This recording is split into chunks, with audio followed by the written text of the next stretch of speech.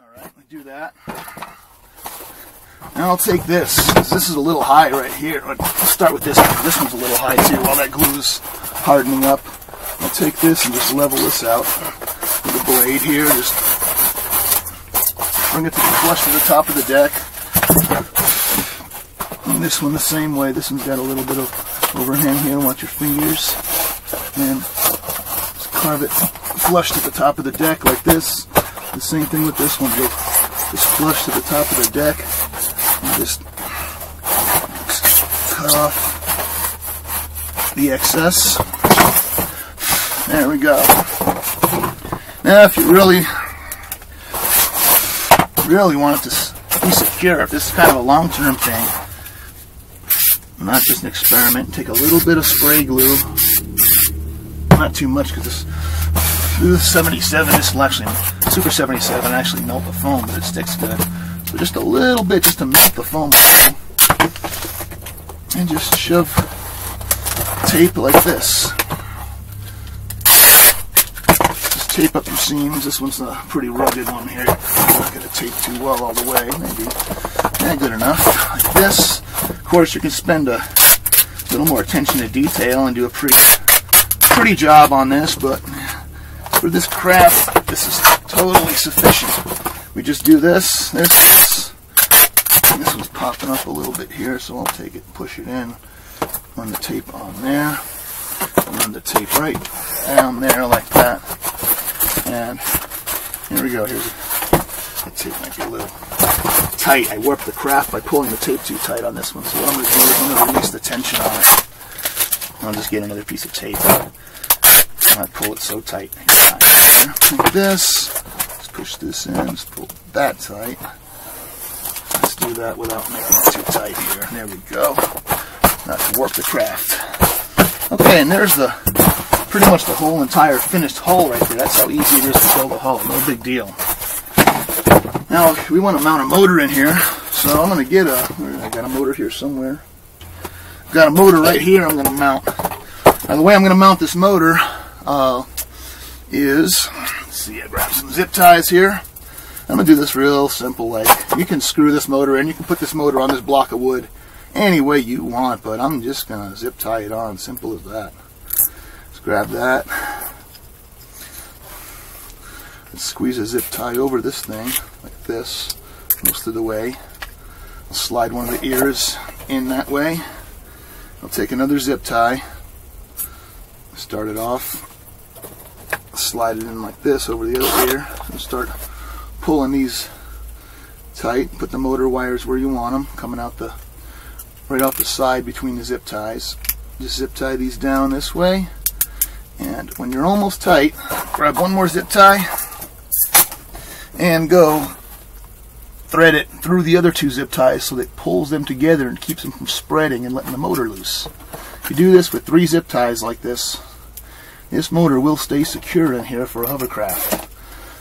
I don't know about other uses, but for lift fan and a hovercraft that really don't see too much drastic abuse, runs at a constant rate, you can just kind of do this. It really don't see impact, don't crash, hopefully. I mean, it's like that, and like that, like that, and there's a motor now attached to there. Let's just chop off these ends here. Oops. Get that, get that, get that. Okay, no more ends. Now we just set this in the middle of our hole here, like this, and the fan is just above. So what I'm going to do, I'm going to press this wood down into here and make a little mark. Just make sure the fan can spin all the way like that. Make a little mark exactly where it should go. Score, score, score, score the edges. Take your flat side of the blade here, this part, and just stick it in the score line and dig out about the wood's thickness right down, just like this. Just kind of just go back and forth a little bit and just plane it off roughly evenly down about the thickness of the wood, like this. Don't matter too much if you're real precise, just get the edges. Make sure the wood can fit down in there and recess just a little bit. Get those out of there. Okay, that's going to go in this way. Is that the way we had it? This way.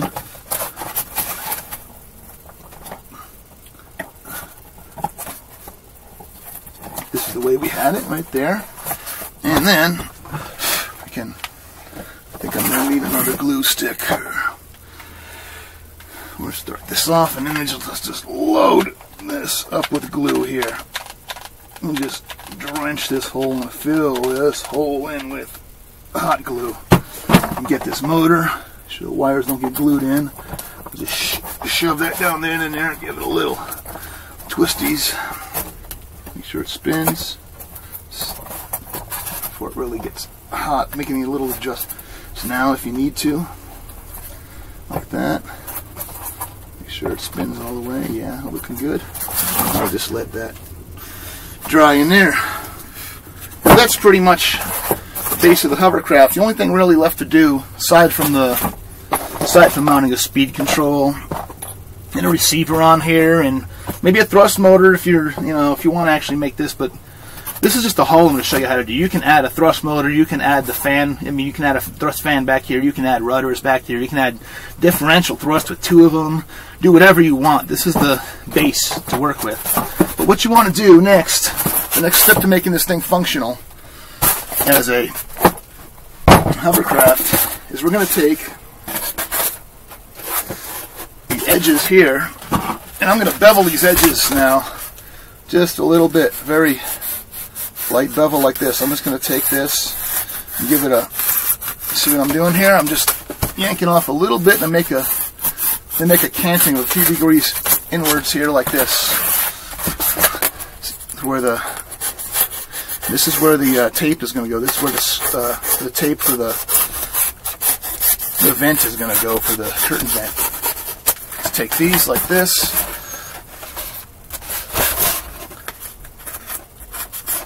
If you're not good at cutting 45s like this, you can do this with sandpaper, but I'm choosing to do it like this just for speed and simplicity, because I can just knock these out really quick. I mean, I'm doing a little less than a 45. I'm doing about a 30 degree here. Like that, like that, and like that. Alright, and there's the entire hull. Now for the skirt part, what I'm going to do, I'm going to show you a little trick here with some duct tape. Is you can take this duct tape here, and we're going to make a skirt out of this stuff. We're going to make take this, the width, a little bit longer than the width that you want to do. I'm going to this in half there. Let's do this on the bench. Oops, I got a piece of foam stuck to it. Let's get that out of there as much as possible. Get that out of there. Okay, now take your duct tape, fold it 1/3 like this. You go 1/3, pull it down tight like this, push it all down.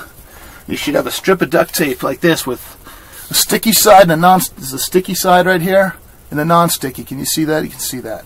Yeah, you can. Now, what we're going to do is I'll prep this surface before I do it, because it just works better, but I'll spray a little dusting of the 77 on there. Now, we'll take this and I'll go on that cut right on that line that I just made, like this. I'll just stretch this duct tape out fairly tight, not too tight. You want to pull the crap out of shape and distort it. Stick that on there and just push the edges up like that. Now see that? That's one edge so far. You just got to make 3 more of those the same way. I'll do that right now and I'll show you exactly what to do. Oops. Carried away, knocking stuff over here, but I gotta roll tape out somehow.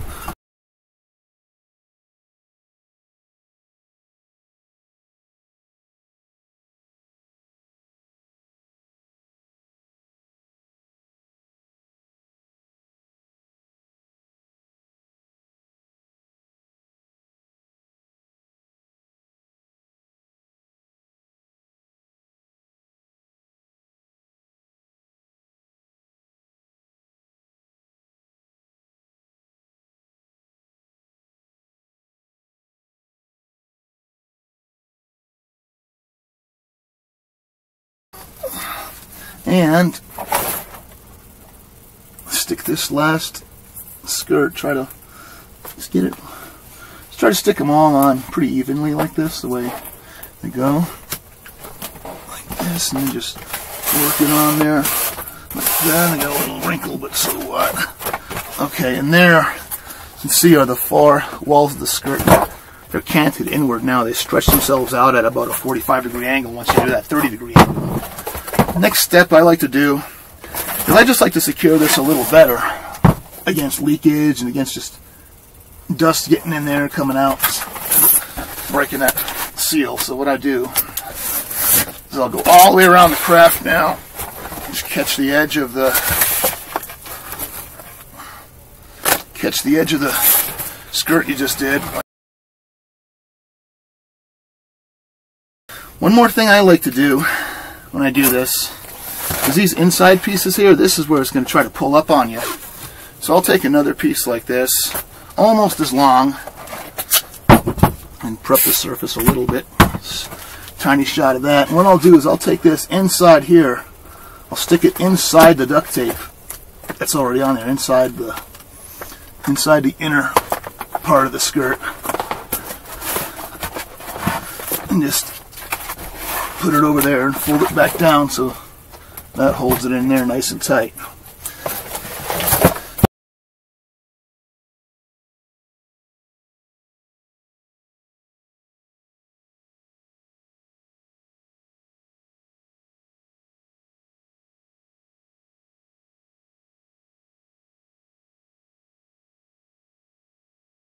Okay, one more piece here. We should be ready for a hover test. What I'm going to do, I'll put this back against itself again one more time. In there, down there, and over there. Like that. Okay, now this thing should be pretty much ready to go here. Fan is hitting a tape over here a little bit is what it is. But I'll just cut the tape off. Like that. A little excess. Fan's not hitting anything. Alright, let's try to hover this thing now.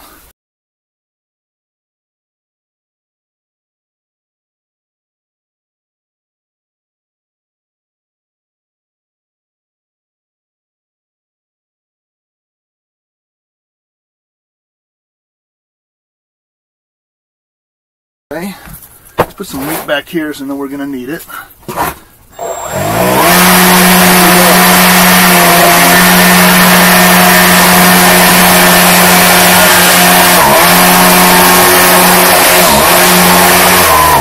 You see the weight's going to make a big difference. But that's how you build a hovercraft. It's really simple for this thing. You know, there's not much that's complicated about it here. Just make sure you have a little bit of that little bit of a skirt there, like that. That's actually just about level with the thing, but that'll pick it up higher than the skirt will. So there it is.